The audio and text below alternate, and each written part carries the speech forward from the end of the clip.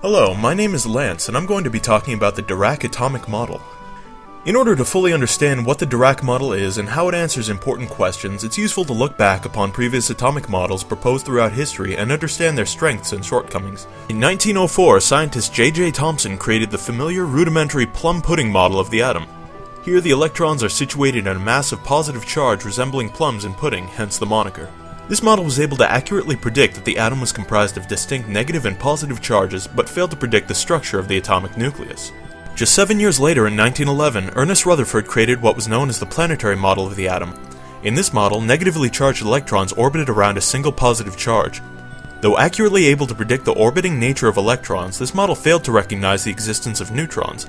Additionally, the model predicted that the electrons would gradually lose energy and spiral into the nucleus.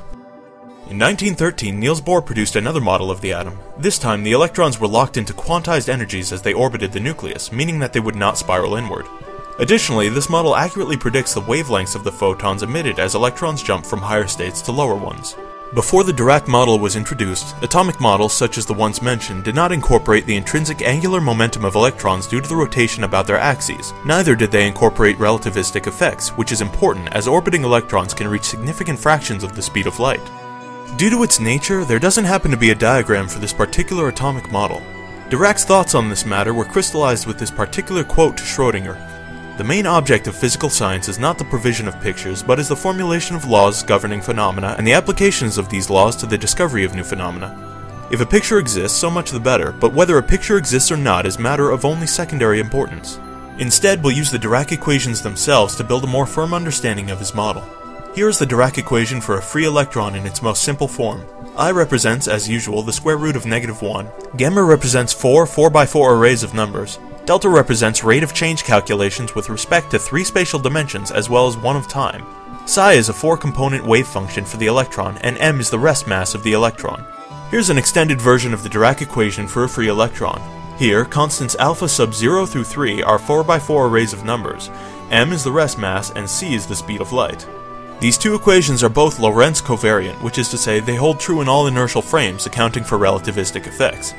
Using these equations, one can precisely describe the hydrogen atom's known fine structure frequency spectrum of light, as well as acquire the 4 quantum numbers describing each electron in an atom.